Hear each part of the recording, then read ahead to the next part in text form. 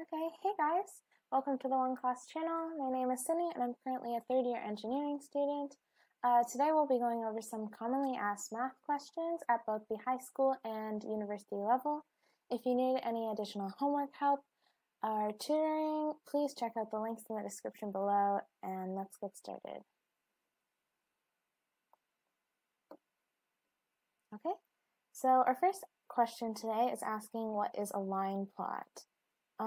So we have a picture here of what a line plot looks like. So it's a graphical display of data along a number line. The line plots are also called dot plots, so you might have heard it in two different ways. This is line plot or dot plot. And plot.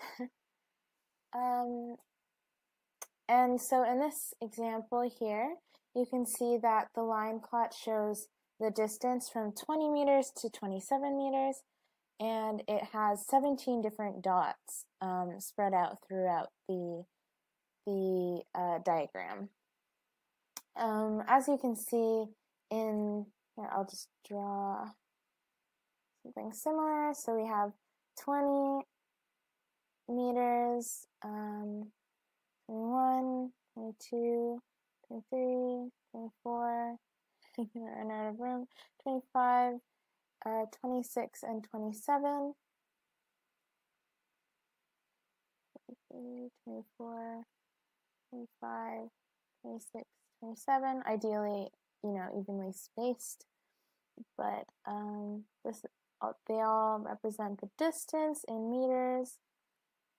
And as you can see, there's dots. Like I said, 17 dots, and the 17 dots represent, in this case, for this example, 17 different runners.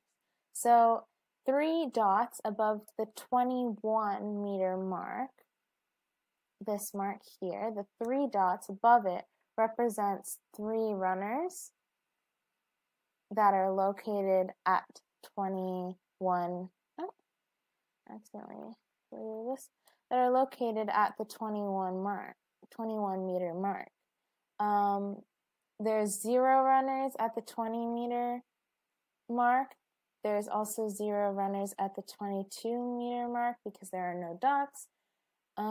There are 2 runners at the 23 meter mark. I'm just referring to the diagram and how many dots we see. Above 24, there's 4 runners. Above 25, there's also 4 runners. Above 26, we have 1 runner, and above 27,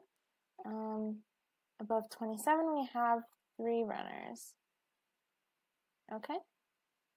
And like I said, if you add all those up, we get 17 runners or dots in total. All right? Yep, so that is what a line plot or dot plot shows.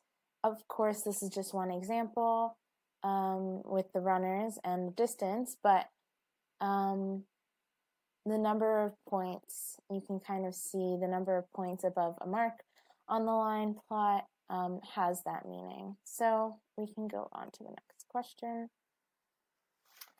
Say correct solution for that one. And we can move on.